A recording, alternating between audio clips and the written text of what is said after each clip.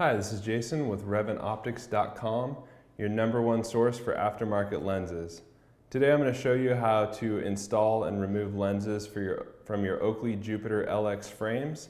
This particular frame is made of acetate. It's a more rigid material, and the way you're going to remove the lenses is you're going to pull up on the frame, the top edge of the frame here, and down on the bottom edge of the frame here, and then push through the back side of the lens with your fingers. And you'll hear it pop.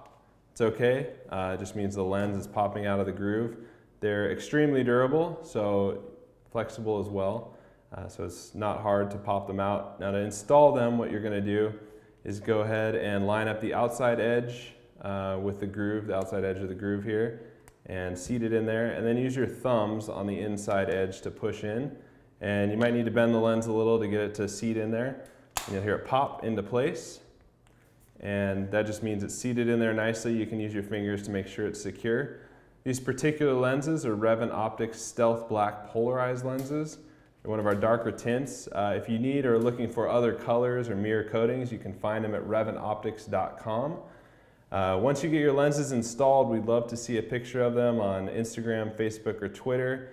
Go ahead and hashtag Revant Optics, and we'll take a look at how you brought new life to your favorite frames.